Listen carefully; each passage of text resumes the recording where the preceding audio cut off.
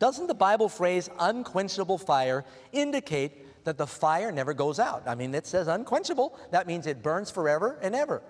Let's find out what the Bible says. Matthew chapter 3, verse 12. It says, he will thoroughly purge his floor and gather his wheat into the garner, but he will burn up the chaff with unquenchable fire. That sounds like a contradiction. Burnt up means all gone, but it says unquenchable fire. Stay with me, I'll explain it. Whenever you want to understand a phrase in the Bible, go somewhere else in the Bible to get an explanation. Let the Bible explain itself. Can you say amen? This is not in your lesson, or it is in your lesson. It's not part of the answer. Jeremiah 17:27. But if you will not hearken unto me to hallow the Sabbath day, and not to bear a burden, even entering in at the gates of Jerusalem on the Sabbath day, then I'll kindle a fire in the gates thereof, and it will devour the palaces of Jerusalem, and it shall not be quenched. Here it says devour, there it says not quenched. The palaces and the gates were devoured. They were burnt by Nebuchadnezzar because they did not repent of their sins. They are not still burning today. Unquenchable means it is not extinguished. Another scripture here, Mark 9:47 and 48.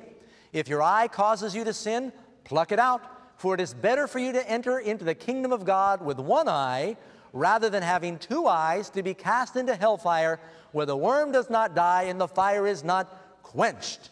Now let me explain this with an illustration, and I hope this works. I've got a pack of matches here.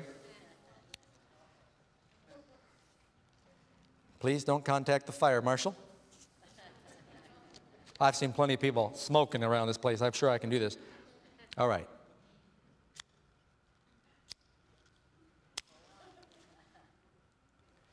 Now, the fire is burning. It's not quenched.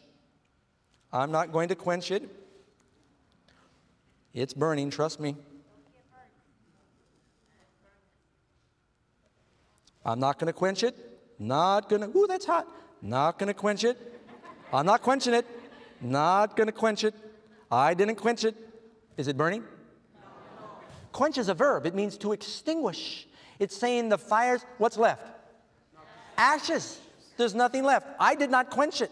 No one will be able to extinguish the fires of hell. There will be no firemen in hell running around putting the fire out. That's what the Bible is saying when it tells us that it is unquenchable fire.